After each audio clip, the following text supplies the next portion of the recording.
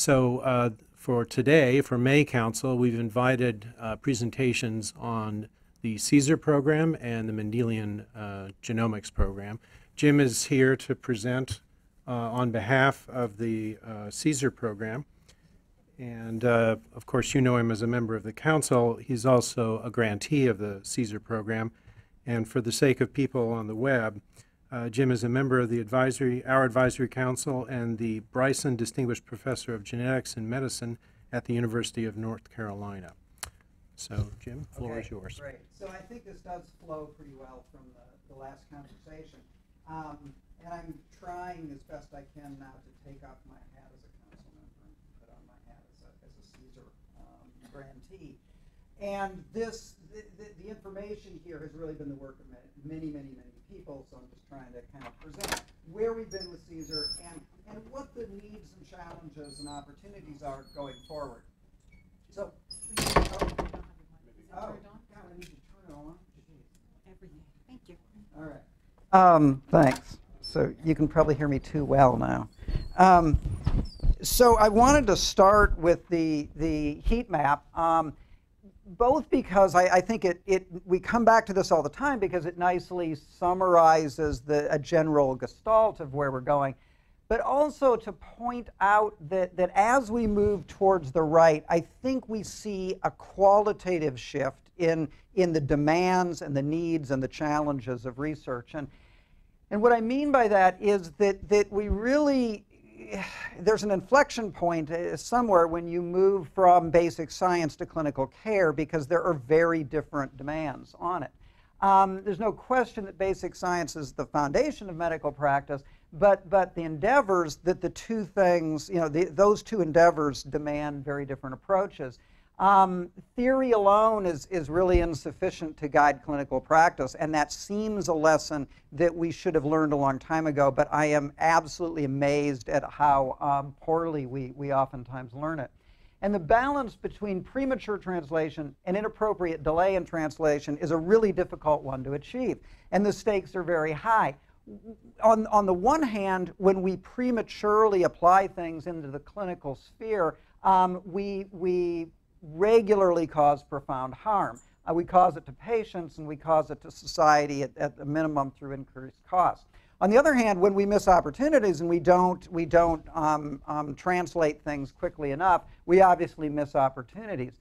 And then finally, there's a big difference too because medical practice inherently involves individual values which really can't be gainsaid in the end. And we have a long history of premature translation. So in the therapeutic sense, it wasn't too long ago that reflexic hormone replacement therapy after menopause was absolutely what was done.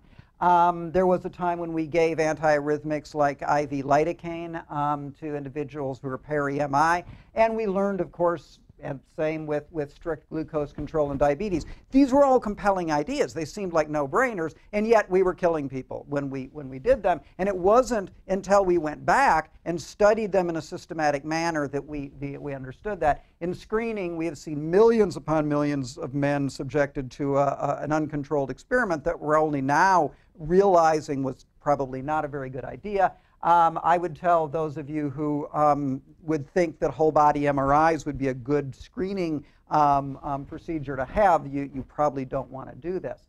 And I say this because I think there is in our minds oftentimes a really compelling rationale for the implementation of genomic medicine, and yet we really need data before we do that because we make very serious decisions when we apply genomic knowledge. When we are wrong and we give people false positive results, we subject them to unnecessary surgery, years of unnecessary screening, a premature end to a diagnostic pursuit, and therefore they cannot avail themselves of the real answer. And when we give them false negatives, we forego necessary preventive and therapeutic modalities. And all of these ills are complicated and amplified by the fact that genomics is obviously has to do with families as well. And they make decisions about family planning and abortion, and not to mention the psychological damage of misinformation. And finally, the other kind of qualitative difference that I think is really important as we consider what are the needs of a program that is primarily aimed at clinical investigation, clinical implementation, and ultimately clinical value is that our values regarding the same genetic information vary. So I love asking this question of people. Let me see a show of hands. If you look at this list of really bad diseases, which I think their very existence has profound metaphysical implications, but we won't go there. If you carry a mutation that essentially guarantees that you will develop a severe, unpreventable, untreatable disease by age 60, would you wish to be told? So who here would say yes? They want to know. Okay, who here would say no? Who here doesn't know? Okay, I think the I don't knows have it, and you're actually right, because we see that people don't do what they say they're going to do. And you know, the bottom line is we need to understand how heterogeneous values can be accommodated, right? Because they are inherent to the clinical pursuit. So this all gets to what the underlying rationale of CSER is. And what I want to do is frame for a minute the opposing view, okay? And it's a view that we were just discussing. I think that David articulated it, Jill articulated, Eric Lander at our last council meeting articulated it. And really, in a way, it is, look, we have lots of sequencing going on. It's already being performed. It's getting really cheap. Why not just introduce it into clinical care and learn that way? And that's not an unreasonable position, right? But I think that there are some very strong arguments to not go down that road, and really that's what CSER is predicated upon. And it is that the unsystematic introduction of new modalities into clinical care, no matter how good of an idea you think it might be, generates poor and misleading data regarding its appropriate use, its utility, and its applications. It also shifts costs to an already constrained medical system. If we start doing these things because hospitals are competing to do it and everybody expects their genome to be sequenced, we really haven't done the medical system any favors. And I would emphasize that nothing is free in the world of clinical medicine. So even if a test is free, it's very, very expensive if it's not the right test. It makes patients de facto research subjects, and that's not what our patients are looking for when they come to the doctor. And privacy concerns are especially resonant in this field. And finally, it undermines the systematic collection and sharing of both genomic and phenotypic information, which is critical to understand. So this is from the original RFA of the CSER program to address critical questions about the application of genomic sequencing to clinical care. And really, in the end, what we would like to do in CSER is establish best practices for the translation and the implementation of genomic medicine. So it's trying to sum up the major focus, the major goals of the CSER program. I think it's fair to say that one would be to figure out what are the patient characteristics that signal potential utility of this test. This is a complex test. It's, you know, we don't get MRIs on everybody who walks into the doctor's office, nor should we. We have to figure out at some point when it makes sense to get an MRI, even if that MRI were free. We need to understand diagnostic hit rates in different populations. We need, in the tumor arena, to understand when somatic analysis is informative to guide therapies. How should we analyze large data sets in a clinical environment? Things like quality control, timeliness, confidentiality, those become exceptionally important in this realm where they aren't as important in a much more basic context. There are special considerations in different populations. For example, minorities and traditionally underserved groups. And that's not only because there are different values and there are different social contexts. Unlike Howard, I'm a big fan of Elsie. But different allele frequencies, right, in different populations, they really matter. And I know from our sign-out conference, we'll see an unusual allele, and one of the first questions we have learned to ask is, what is the ancestry of this individual? How do we deal with the plethora of highly heterogeneous non-target DNA, incidental findings, what have you, that are going to transpire when we perform genome-scale sequencing? And I would add that gene discovery is part of CSER, but it really is incidental, no pun intended, to the main goals of CSER. So turning for a moment to the aggregate accomplishments, CSER's been in existence now for, I think it's 2.5 years. One is simply the implementation and integration of genome scale sequencing into a number of different clinical arenas. Secondly, the design and implementation of a variety of, and I put in parentheses, relatively efficient analytical systems and workflows. This remains, though, an inherently difficult and time-consuming and resource-consuming endeavor. And it's something that we really need to work on if the dream of using genomic information in any kind of routine way is to ever be realized. We've made progress towards open source analytic workflows, the implementation of facile reporting mechanisms and formats to both providers and patients, because explaining this to both is challenging. On a more nuanced level, for example, the demonstration that whole exome sequencing from formalin-fixed paraffin-embedded tumors seems to be equivalent to that from frozen samples. And here are just some numbers. Total enrollment in CSER as of about 2 months ago is 1,500, with about 2/3 adults and 1/3 children. You can see the racial and ethnic background that we do need to work on, I would say. And the total sequence, that is, as a subset of those enrolled, is just over 1,000. The majority of those being germline focused, and a minority of those being in the tumor-specific efforts.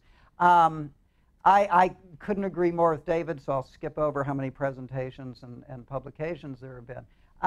Here is one representative sample of tumor results, and I think the really important thing here is to think about what these results mean. In only 2% of the case is there a slam dunk, wow, there's a mutation in this tumor that is of established clinical utility.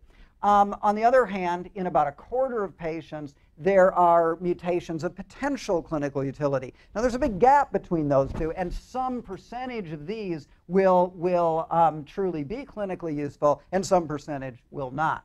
The return of results and the clinical relevance in the germline reveals that somewhere between 1/4 and 1/3 of these individuals have had positive diagnostic findings. That is, these are people who did not have diagnoses before, didn't know what they had or why they had it, or even necessarily if it was genetic, and whole exome sequencing gave what appears to be a pretty good answer. We see that the incidental findings that are generated are somewhere around 3% if you use the ACMG list. If you use a little bit relaxed criteria, you get up to around 5%. This is a representative sample in which one sees whole exome sequencing being applied in a variety of different clinical settings. And what one can see is that we're beginning to see some divergence. So, for example, I think many of us have been somewhat surprised that cancer, that is, individuals who seem to have a dramatic predisposition to cancer, presumably because of a germline mutation, we're really not getting a very high rate of answers. On the other hand, individuals with hearing loss and retinal disease, in about half of those cases, we're getting a likely reason for why they have those. And I think there are some important lessons here for guiding the clinical use of this complex technology as we go forward. But we're still in early days of those results. I think that there has been a huge and important effort on the ELSI-related component of implementing this kind of information. And early results in this sphere include the whole issue of informed consent, really what that means. And there have been some efforts to really formulate what informed consent should mean in a genomic test. In addition, there are specific challenges related to clinical genomics, like what are reliable measurement tools, how do we develop ones that are needed, etc. The incidental findings, as Terry mentioned, have been a focus, and they're really a focus in a way because of that question I just asked you and the fairly dramatic divergence just in this room that was shown by the show of hands. That is, we've got to figure out what we tell people and what we don't tell people, and what we look for and what we don't look for, and who pays for that when we do this kind of analysis. We know that between 3 and 6% of people will have what we consider at some level quite medically actionable incidental findings, and the degree of choice provided to patient has been a contentious issue. I would say that the Caesar sites have been really instrumental in shaping this debate, and that the ACMG's recent shift in the policy or adjustment in the policy was really driven in large part by the Caesar endeavor. We're beginning to accrue data addressing what patients really want to know regarding this, right? Because in the end, with those things, that's an incredibly pertinent issue. If you just ask people, what do you want to know? They say, I want to know everything. But then if you put even minimal real-world kind of structures in place and ask them, for example, to make a phone call, that the desire for that information dramatically decreases. Like any economic question, right? It's really a question of competing interests. And we're always judging in comparison with other things. So Caesar's actively collecting data on measures of patient satisfaction, distress, et cetera. So I want to get in the last few minutes to what the challenges and the opportunities are going forward. And the very first one, in the end, the only really important one is outcomes. And that's what we ultimately have to get to. We've erected this integrated infrastructure to implement genomic medicine, and it's been, I think, very successful in that sense. But the central challenge going forward is to assess whether this actually improves patient outcomes. We need to answer that if it's going to be a useful quiver in our, armamentarium, or arrow in our quiver would be the metaphor, I guess. So in terms of outcomes, what are we interested in? Well, we're interested in morbidity and mortality, obviously. We're also interested in patient satisfaction, values, their well-being. And we're interested in economics. Many people believe that prevention saves money. It actually hardly ever saves money. It's very expensive to prevent disease because it's cheaper if patients die. But of course, that isn't the final arbiter of what we do. And we need to figure out not so much do we save money, because we probably don't, even no matter how attractive it is to think we do. But we need to figure out how much do these improved outcomes cost, right? We need to explore those outcomes in diverse settings, including ethnic, socioeconomic, clinical settings. And I think that there is an important role for Caesar and for the NHGRI as a whole in all of this, because the market doesn't really focus on outcomes. The market focuses on uptake. And if you can convince people to have a PSA, if you can convince people to have whole genome sequencing, the market loves that, whether it actually improves outcomes or not. Going further on outcomes, we're going to need new approaches. We will need qualitatively different approaches. We'll need new cohorts of patients with ranges of diagnoses. Who is really going to benefit from this and who isn't? We need to engage in some version of comparative effective analysis. I don't really know whether it makes more sense in this situation or that situation to apply whole exome, whole genome, or multiple gene panels in a given situation. Again, when I say this, people immediately think I'm saying, oh, we shouldn't do whole genome sequencing. We should do lots and lots of whole genome sequencing, but as we roll it into the clinic, we need to be careful to roll in the right things and not necessarily assume it's going to be, for example, the most comprehensive test. And I think that at best, this kind of effort in Caesar will then feed into efforts of things like Ignite and Emerge. We need systematic quantitative extension of existing cohorts. And this is a rather boring one, but nevertheless a very important one. You need a lot of patients to answer these questions. You need longitudinal follow-up of those with positive results. How did it impact their care? Was there dissemination of family members? You need longitudinal follow-up of those with negative results. Everybody who we give a negative result to, those are actually the interesting and the difficult results to give back to people, because we have to try to interpret, did this negative result mean you don't even have a genetic condition, or does it mean we aren't smart enough in 2014 to figure it out? We need optimal approaches to dynamic reinterpretation. Our patients do not want us to get a negative result and quit there. They want us to find innovative ways to re-examine the existing data and come up with an answer. We need to have outcome measurements in the LC arena too. And I just have to say, I didn't mean to pick on Howard, because he is very committed to LC stuff. So I listened to his At least counsel. I want people to live. That's right, as opposed to me, let them smoke, right? So, analytical approaches are another huge horizon that needs exploration.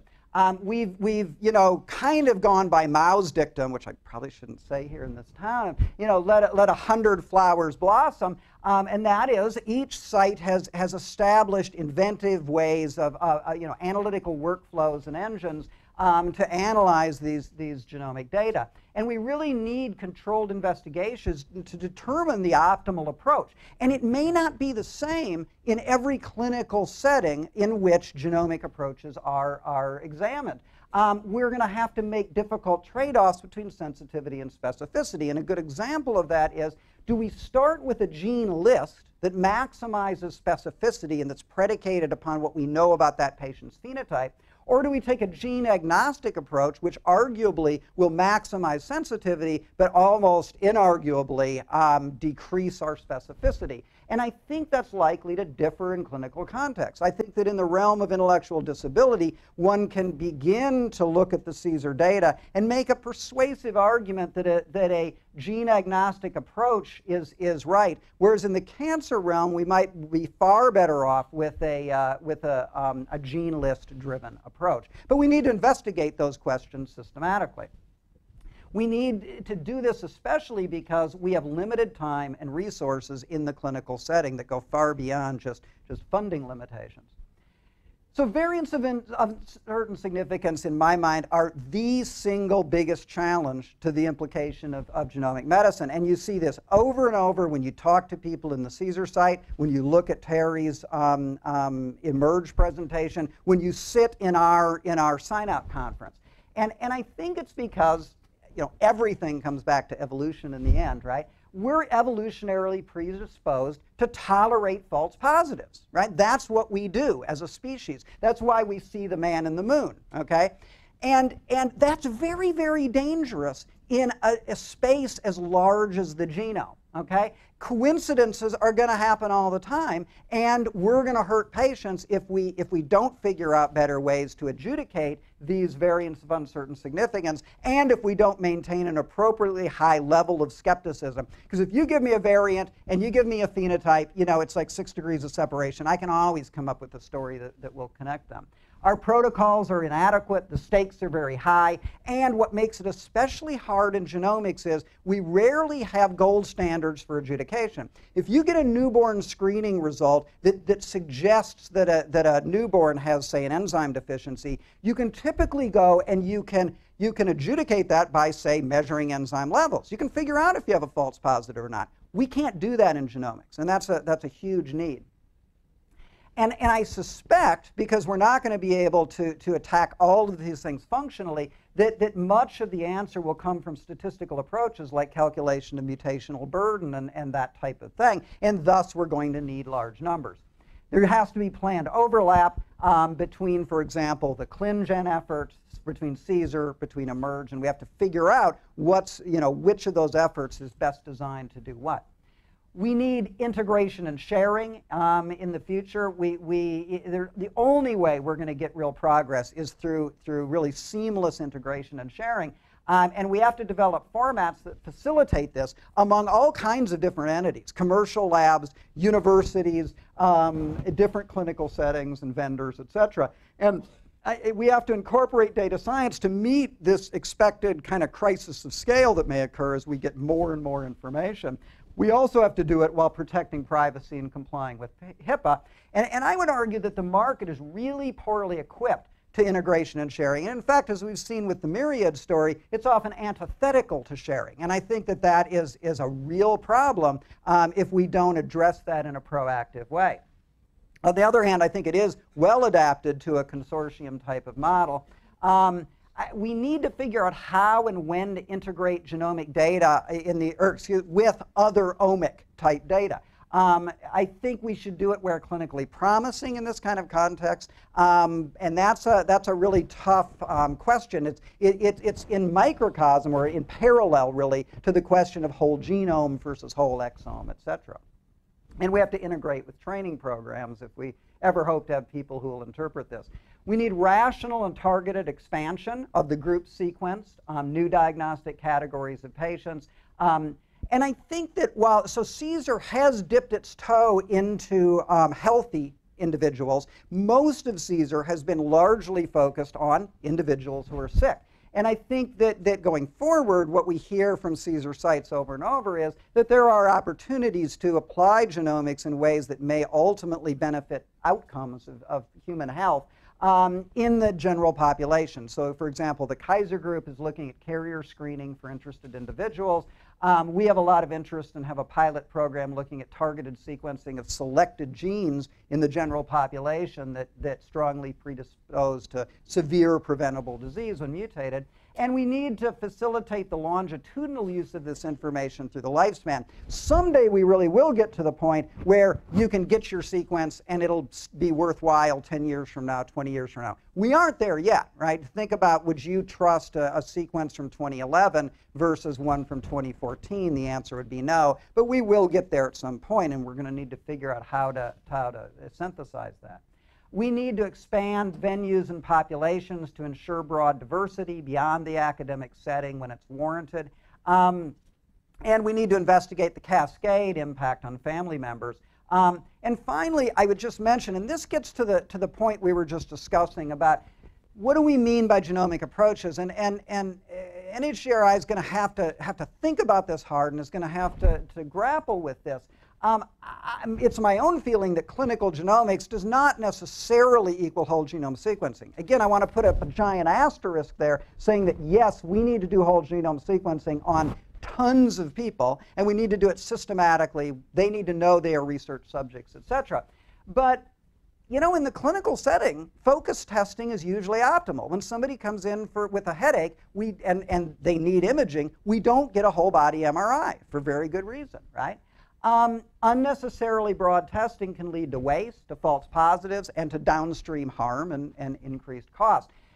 You know, when I hear a lot, well, everybody's going to get their whole genome sequence because it's cheap. And it reminds me of that great personal finance aphorism that an elephant for a nickel is only a bargain if you have a nickel and you need an elephant, right? And I don't think that whole genome sequencing is necessarily an elephant that all of our patients need. We need to do it in the research setting. We need to figure out what it means. But I think that NHGRI needs to be open to the idea that our genomic tools, and massively parallel sequencing in particular, may be useful for improving outcomes in targeted fashions. I'm not saying that's the case. I'm agnostic about that, and I think that we need to at least just simply keep it as a question. CSER has appropriately focused on whole genome and whole exome sequencing. It's now well equipped to start to determine where the balance is. When do patients benefit from a more targeted or a less targeted approach? I think our early data probably suggests that it's going to be clinical context dependent. And then finally, I would just end with the observation that in all of our large-scale sequencing endeavors, we're wasting some important information. We're not harnessing some really important stuff. It dismays me. I mean, I understand why, right? But I find it dismaying in 2014 that we don't even know the true penetrance for BRCA1 and BRCA2, the most sequenced genes in the history of biology, regardless of species, right? And there's a reason for that, and that's because we have ascertained those data in an extraordinarily skewed way. We have overestimated penetrance, and we've underestimated new mutation rate for arguably every condition that we deal with in medicine. And yet, accurate figures are going to be critical to both the clinical and the public health application of this information. The good thing is we're collecting those data, and it wouldn't be that hard to harness them. By creating a registry for the reporting of off-target mutations. That is, when you found a BRCA1 mutation because you sequenced somebody due to a retinal disorder, well, now that's unbiased ascertainment. And if you can get their personal medical history, their family history, and long-term follow-up, you can come to definitive answers about things like penetrance and new mutation rates. And I think that CSER and eMERGE are probably logical places to start such an effort, and it could be expand to other NHGRI-mediated sites, as well as non-research venues as well, if those could be incentivized. So I will end there, and I'm assuming I should sit down. Okay. All right. While we're transitioning, I can't help but tell a true story. because Oh, no. because you may know. So remember, I told you in my director's report how there's been all these associated Smithsonian programs in the evening and stuff associated with the exhibit, and we did one that Jim participated in, and happened to be one that he brought his daughter to, his grown-up daughter, and I met her for the first time, and I was sitting next to her during the event, and then Jim, in the middle of the event, did the thing he did with his, and raise your hand, and he gives all the different diseases. Would you want to know? Would you not want to know? So he did all that, and his daughter turns to me and said, you know, when I was growing up, he used to do the same thing at all my birthday parties. True story. Not a popular father. True story. So. Yes. Just ask two quick questions. So the first is when you said you had, positive result, possible, and negative. What's your definition of possible? Because you threw that into positive somehow. So this. And the second, just let me get my second question on. And the other thing is, incidental findings, 5 to 6% of cases. Doesn't that seem like a lot to you? So let me take those in order. Okay. Yeah. You touch on something really, really important and really difficult to define, and we've spent a whole bunch of time recently trying to define when we report out a variant. Okay, we really have these three categories. That is, we found the reason for your disorder. Okay, we didn't find the reason for your disorder. Right, those are the two easy ones. The one in the middle is really hard, and that is we possibly found a reason. So, but then you have to break that down into what you mean by that. So that could be that you have a variant in a gene that you know if it was a deleterious mutation would cause that patient's phenotype, but you just aren't sure if it's deleterious. That's your classic VUS, all right? You also, however, see people who have a phenotype that fits perfectly with the recessive disorder. They've got a clear deleterious mutation in one chromosome, but you didn't find a second one. Well, did you not find it because you missed a deletion, et cetera? So that's a possible. Right? Another example would be you have a clearly deleterious mutation. It's a truncating mutation early on in a gene, but you're just not sure if the phenotype that we normally associate with that gene really fits with that patient. Right? So in other words, the variant of uncertain significance is a highly nuanced result, and what I was trying to represent there is that in that slide you're referring to is that it's kind of easy to come up with negative and with positive, but then there's that possible, and different labs have different standards. So one of the things that I think the Caesar groups have been good about is not inflating that. But you can imagine what we see in some of the commercial labs is they say, oh, well, we have a very low rate of variants of uncertain significance. Well, yeah, that's because you're not reporting things out in an honest way. You're reporting things out as positive or negative when you should actually admit that you don't know. So your second question is, the issue of incidental findings, that was all, in some sense, everybody has an incidental finding, right? Because they're going to have variants in genes that you didn't predict. What we're asking here is what percentage of people have what appears to be a pathogenic variant in a gene that falls into this category that is medically actionable. And the reason you see the variance from, say, 2.5% to 5 or 6% is that different people have come up with different lists. So there are some people who have a more expansive view of medical actionability. There are some who have a more constrained view. And so it's all what you kind of want to make of it. Of actionability. It's more the definition of actionability than the which turns out to be mutation. Tough, right? Yeah. It's not an easy, I was going to let this topic go, but you invited further discussion. So I agree with you, and I'm a strong proponent of Caesar for implementation research. It's desperately needed. Mm-hmm. But then to take the step and commenting on Dr. Lander's statement and then going into a comparison with hormone replacement therapy, I think is just wrong. I mean, I think there's a difference between erroneous use of information, that would be the hormone replacement therapy, versus maybe premature using, I think your word, premature use of information, which maybe hold exomes. And those are hugely different. Wait, let me finish. Okay. Yeah. So I think, in my opinion, in terms of cost benefit or pain to gain, and also being an advocate for genomics, going back to the previous discussion in Emerge, which I think we have to be an advocate for a responsible advocate for genomics in translation. I think there's little harm relative to the gain of pushing these technologies into the translational setting. I think to hold back using, if we limit ourselves to 100 genes, we're going to make these grandiose conclusions about a very small proportion of the genome, and we're going to miss what is likely to be the most informative part. I think if you think— I fundamentally disagree. If you think we understand that the 100 genes are the, using your words previously, the most important genes, well, maybe we should rethink having the institute. Do we know the most important genes? No, we don't know the most important genes. I fundamentally disagree with you in one aspect, and that's that one is— of two comments, by the way. Oh, okay. Can I answer? All right. So wait. Go ahead.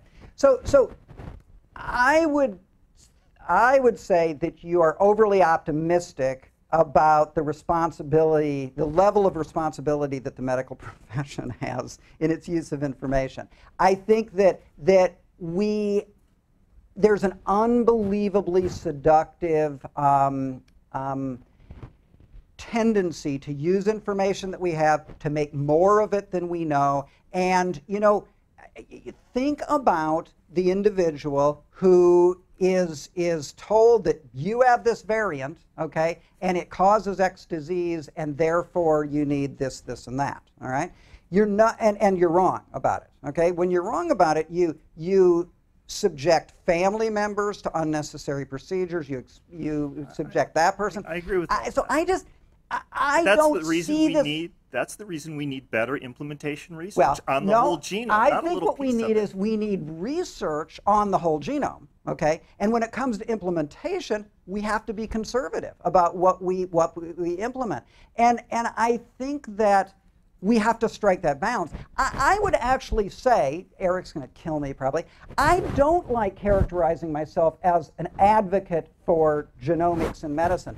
I'm an advocate for better outcomes. And if we can demonstrate that genomics gives us better outcomes, then we ought to implement the hell out of it. But so you think we're going to have better push outcomes it into with medicine. 2% of the genome than 100% of the genome? No.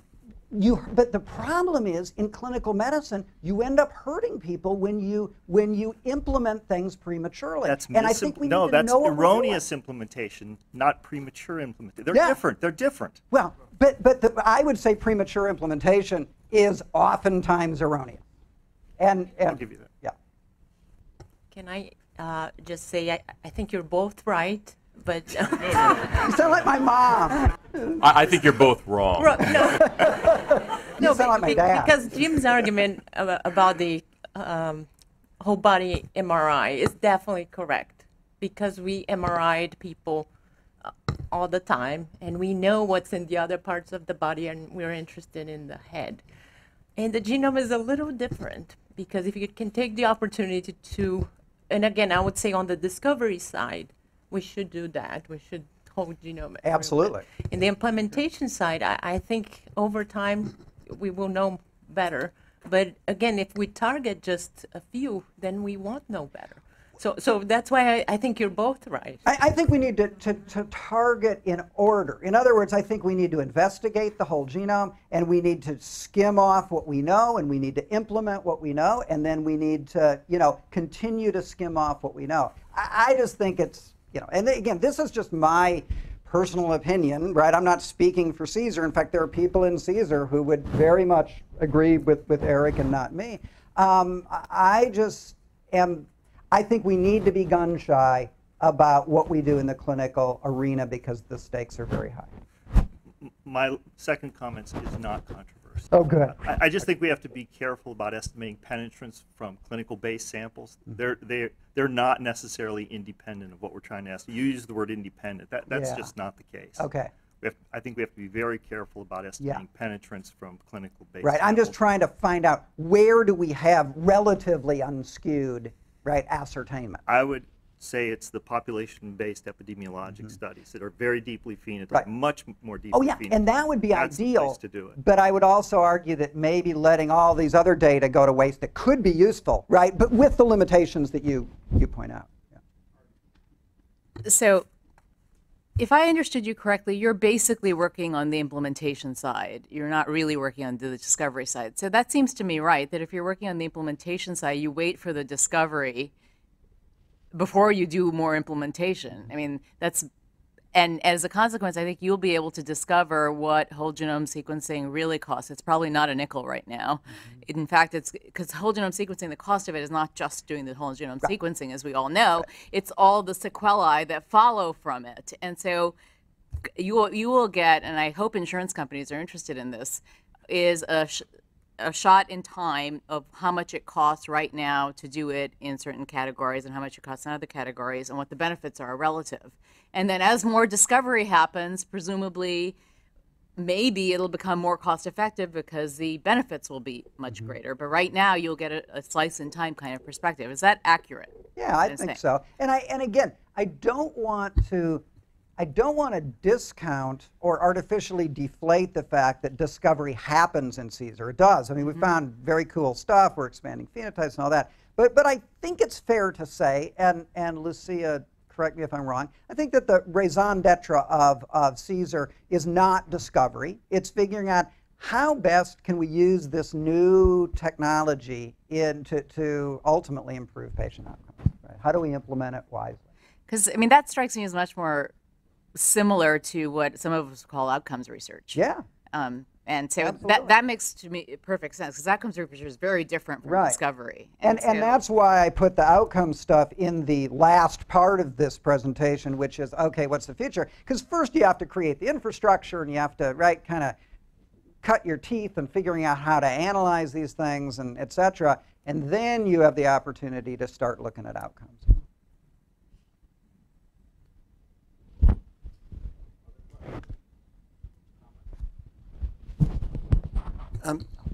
The intellectual disability, the hearing loss, and eye problems, I mean, those have been known for a long time to have huge amounts of genetic heterogeneity. So what are you discovering or planning to implement that really changes what we already know about these disorders for the patients? Is it prognosis?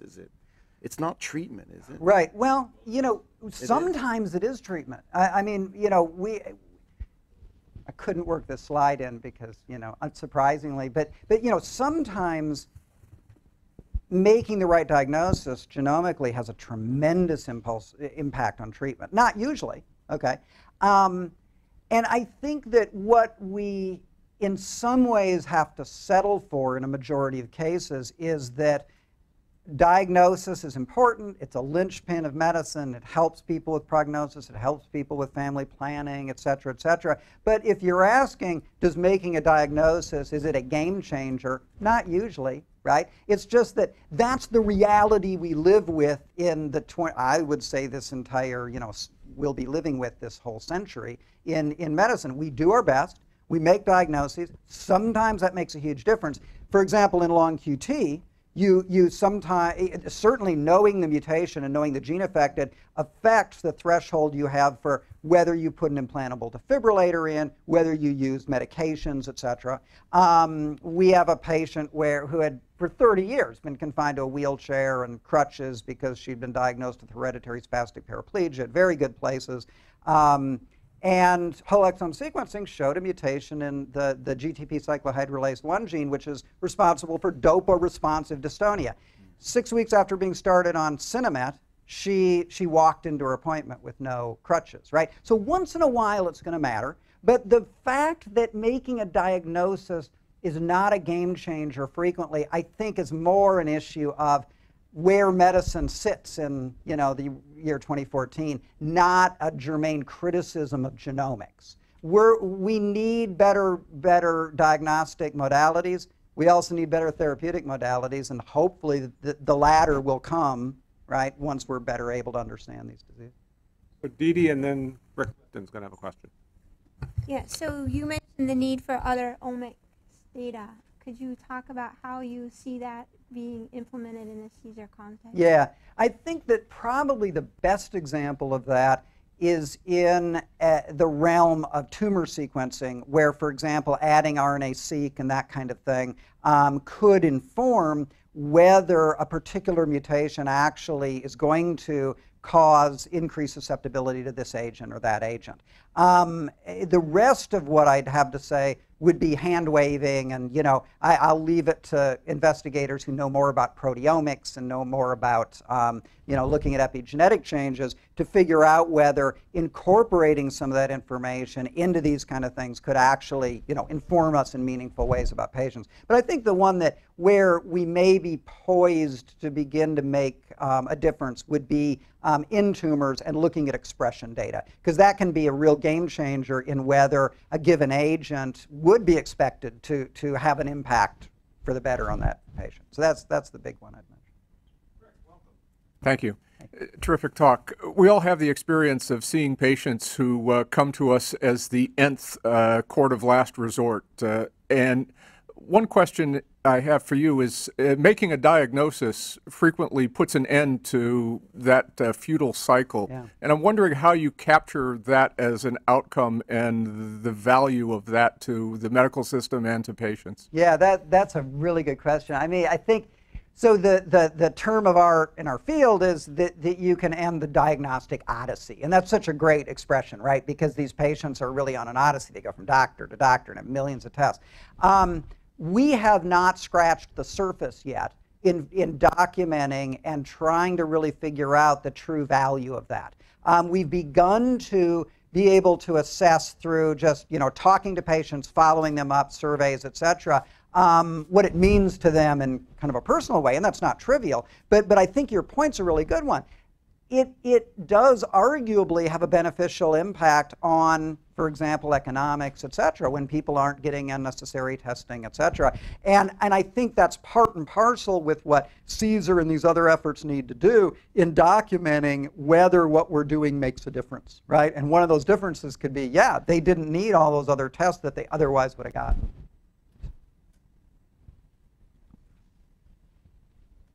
All right, thank you, Jim. Great. All right, before they run out of caffeine upstairs, we need to get you up to the cafeteria. So let's reconvene at 3:20.